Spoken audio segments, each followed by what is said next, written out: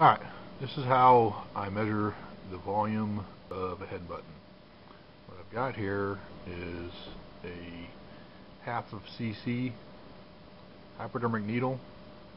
So on this needle, 50 is 0.5 cc. So of course, like 10 is 0.10 cc. So I'm going to fill this thing up with water. Alright, so what I did was I stuck the needle into this glass of water, and I filled it up, and then I squeezed it back out until I've got it set to 0.40 cc's. What I've got in my hand is a piece of plexiglass, and I've drilled two small holes. I don't know if you can see them anywhere. I'll put them up against the water here or something. There are two small holes in this piece of plexiglass.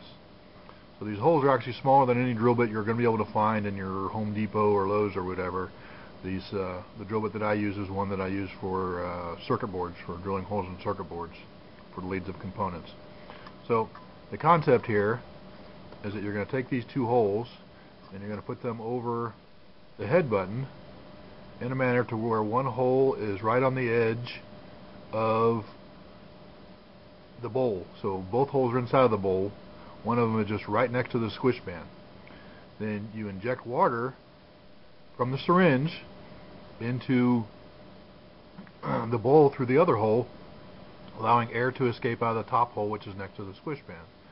When all this is done and the bowl is totally full, you look at the syringe again and you subtract its current volume from the volume you started out with. So for me, I started out with 0.40, so whatever I wind up with, I would subtract that from the 0.40, and that would be the volume of the bowl.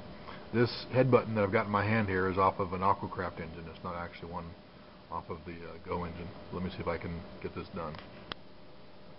Alright, if you haven't figured this out, I've been doing all this without anybody holding the camera for me, so I can get this done in the first shot here. So I've got one hole that's here, which is the bottom hole.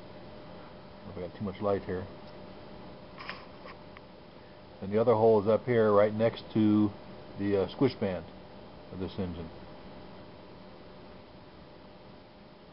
I'm going to inject the water into this bottom hole until the top hole has no more air coming out of it, until it's all full of water. Again, I started at 0.40, so hopefully this will work.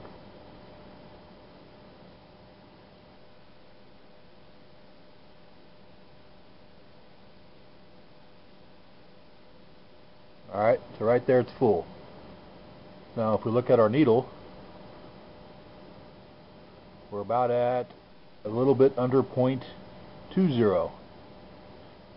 Alright, so that's going to mean that the volume of this head button is about 0.195 subtracted from 40. So it's going to be a little bit over 0.20 cc's.